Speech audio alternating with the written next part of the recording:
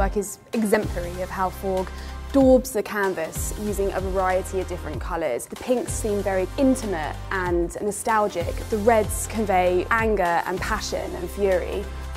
Executed in 2007 by Günther Förg, he explores our relationship to these colours by placing them and displaying them on this white ground.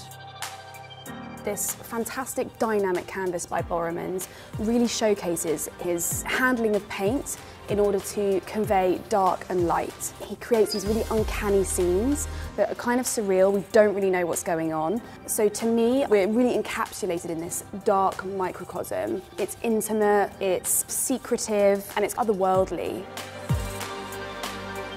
In this piece, Gates has used and found decommissioned fire hoses from Pell City, Alabama, and has also sourced wood from a closed school in Chicago.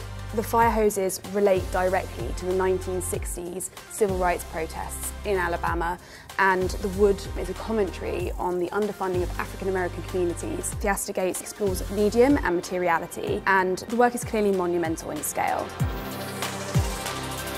In this work by Baldessari, which was executed in 1989, we see Baldessari's use of found imagery, which he sources from a variety of media, such as magazines and stock photography.